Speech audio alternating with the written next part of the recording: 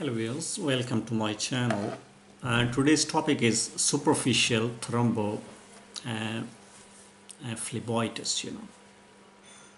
But before starting this topic, I would like to request you to like, subscribe, and share these videos to support this channel. And if you need more information about any disease or any medical condition, you can visit my website, which is www.diseasesintreatment.com.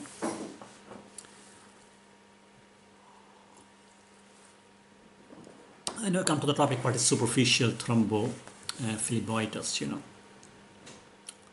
It's an inflammatory condition of the veins due to blood clot just below the surface of the skin. And it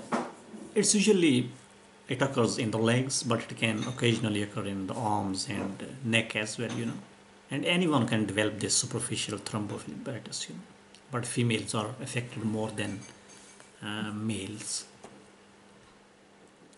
And that is, what are the symptoms? Well, this may include like redness or inflammation of the skin along the vein, or warmth of the skin and tissue around the vein, and tenderness and pain that worsens with added pressure, and pain in the limbs, and darkening of the skin over the vein and hardening of the veins. So these are the common symptoms. And you should see your doctor if you have these symptoms, and if they get worse, and you develop new symptoms such as the fever or chills, which are sign of infection, and this could be sign of more serious illness or maybe condition, So if you have these symptoms, don't ignore them. Just consult your doctor as soon as possible. And the risk factors may include like recent IV or catheter or injection into the vein, and maybe sitting or lying down for too long.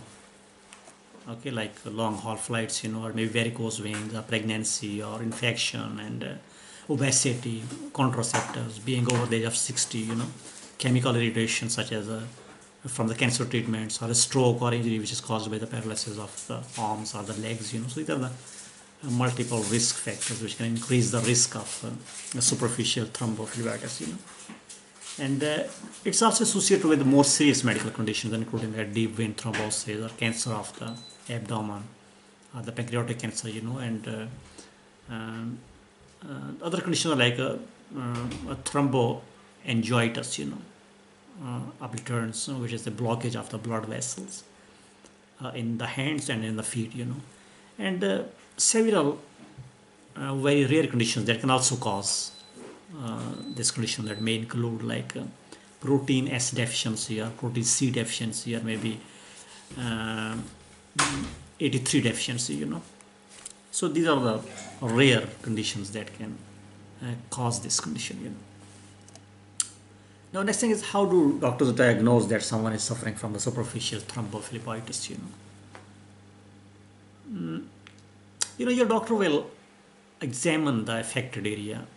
I will ask the questions, and he will perform the physical and visual examination, And he will check your pulse, blood pressure, blood flow, temperature. And he may perform the tests like the Doppler ultrasound of that area, or maybe the duplex ultrasound, to see the abnormalities in that area, And then another test is known as venography, And this is rarely used, but it's a type of X-ray images that is used to see the blood flow by injecting a special dye into the veins, And then for the further evaluation, CT scan and MRI may be used, And skin or the blood culture, the complete tests may also be advised, and skin biopsy may be needed if needed, And once diagnosed, then the treatment options may include like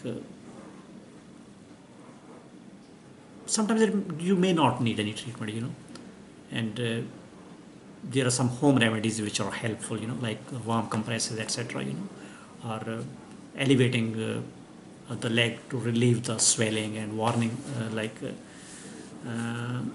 sports stockings, so they're helpful. And over-the-counter medications like non-steroidal anti-inflammatory drugs, so like ibuprofen or aspirin, they can help to reduce the redness and the irritation which is caused by the inflammation.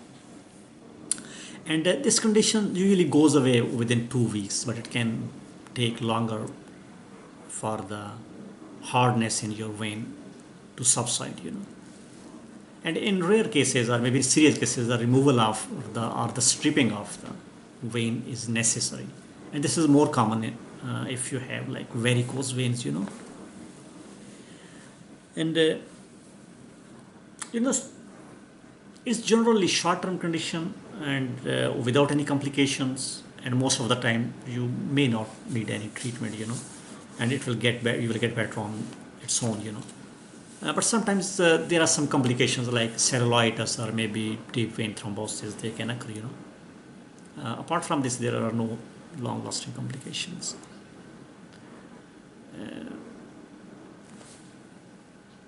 And the other question is like, is it possible to prevent this? Well, it's limited, But there are some steps that you can take, like if the intravenous line is causing it, remove or change the location of the IV, IV line, and when traveling in the aeroplane for a long time, just keep your limbs moving, don't sit for too long, So this way you can lower the risk of getting this disease. Thank you very much for watching this video. If you need more information about any disease, any medical condition, you can visit my website, which is www.diseasesandtreatment.com, and please do not forget to subscribe this channel. Thank you and goodbye.